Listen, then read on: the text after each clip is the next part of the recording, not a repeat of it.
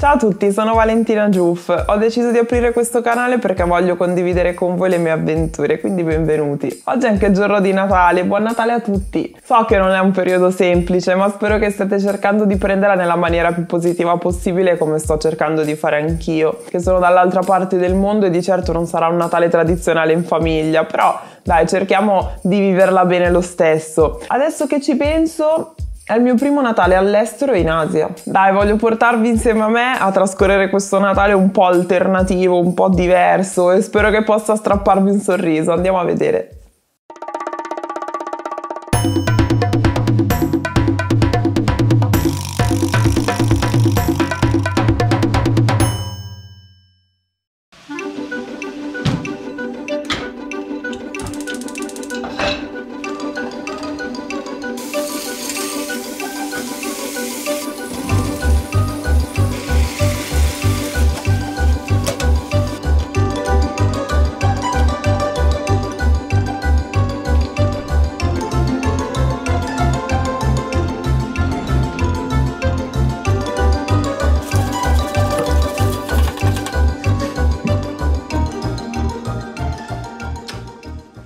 Insomma, avete visto questo ricchissimo pranzo di Natale, però per me è stato un pranzo da re e regine perché insomma me l'ha preparato il mio amore ed era comunque una pasta alle zucchine super molto buona. Anche se non erano i ravioli in brodo della mia nonna Maria, però ci accontentiamo lo stesso e soprattutto anche se sono le 11 non importa perché oggi abbiamo la partita e quindi bisogna stare leggeri.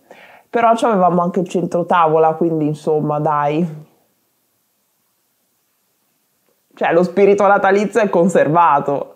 Ora si va a giocare. Yeah!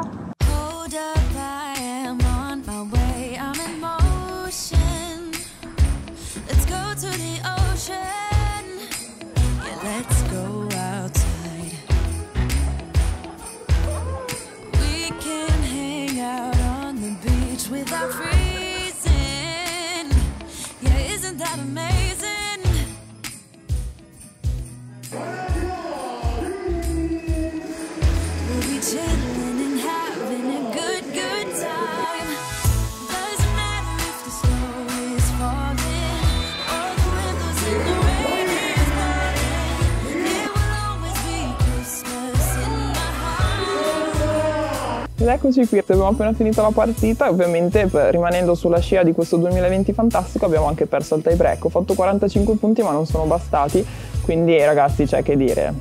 Adesso è il momento della cena, quindi vedrete, perché abbiamo scelto comunque qualcosa di tradizionale, essendo che oggi a pranzo è stato un po' così, un po' particolare. Stasera insomma ci concediamo la tradizionalità, il Natale, quello vero.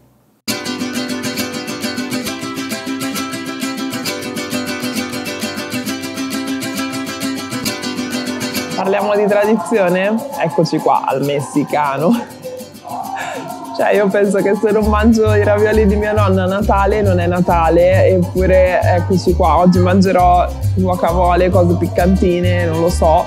Però, insomma, questo non poteva essere che il Natale del 2020, un po' diverso, un po' strano, un po' così, ecco. Però prendiamo il lato positivo delle cose e godiamoci questa cena messicana. In Corea, giustamente, perché è ovvio.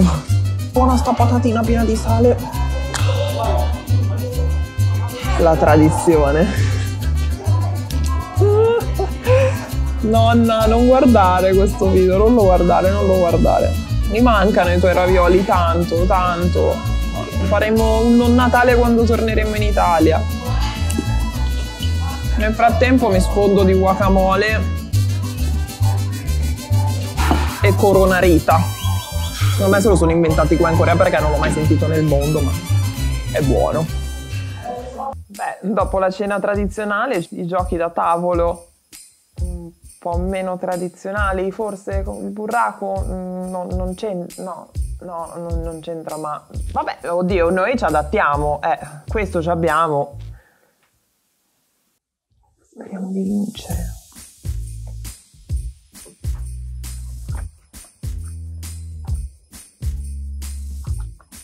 Siamo giunti alla conclusione di questo primo video, spero che vi sia piaciuto, vi abbia strappato un sorriso. Questo Natale 2020 è stato un po' strano, un po' atipico per tutti, quindi mi piacerebbe che mi scriveste nei commenti cosa avete fatto voi, come l'avete passato, cosa è successo, se avete combinato qualcosa anche voi. Ci vediamo nel prossimo video in cui vi racconterò la mia avventura di Capodanno 2020, cioè ho già detto tutto. Mi raccomando, iscrivetevi al canale, è un canale nuovo, ha bisogno di voi, ha bisogno di tanti iscritti. Ciao ragazzi, non mancate!